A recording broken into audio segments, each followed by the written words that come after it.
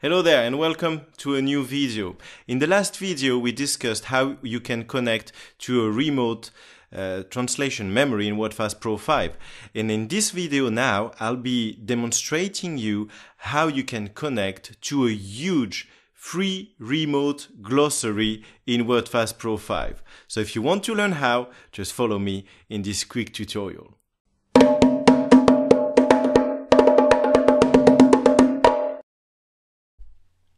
So here again, if you watched my video on connecting to the VLTM, here again, this feature connecting to a remote glossary, a free glossary, is a feature that you'll be able to use only if you have the license for Wordfast Pro 5. And if you don't have a license already, you can purchase one, or you can get a 30-day trial license. If you don't know how to do it, just check my video on the VLTM that explains you how. So now, to be able to set this up, first thing you need to do, you need to be in your current project view. Okay, so that's where we are now.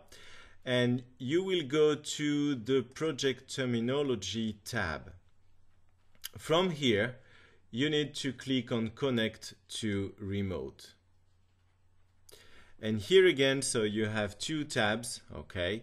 So you want to be in the WF Server tab, which is where we are at the moment.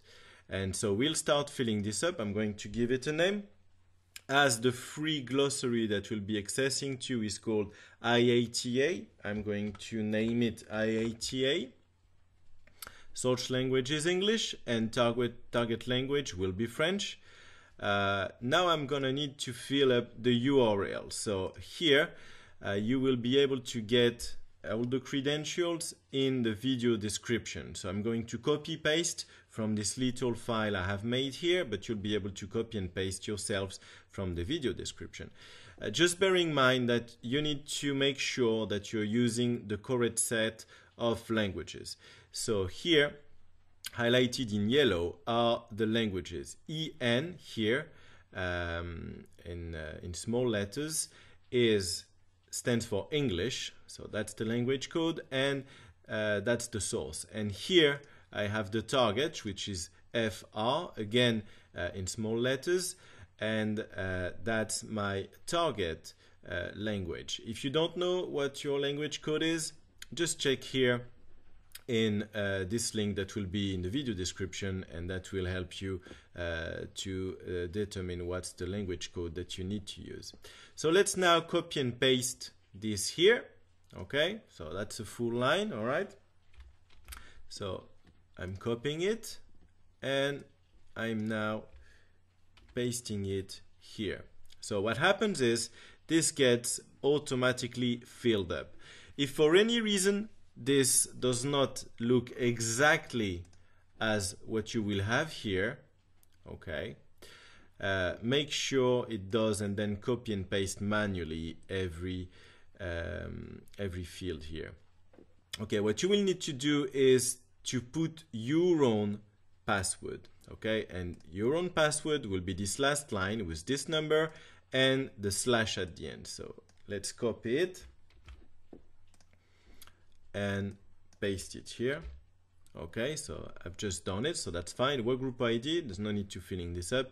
And if you want to use it, of course, it needs to be tick selected, and it will always be ticked read only. So now you just click on OK.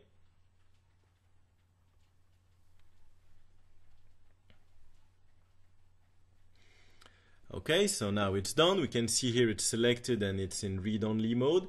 So let's see how this performs in our file that we are translating.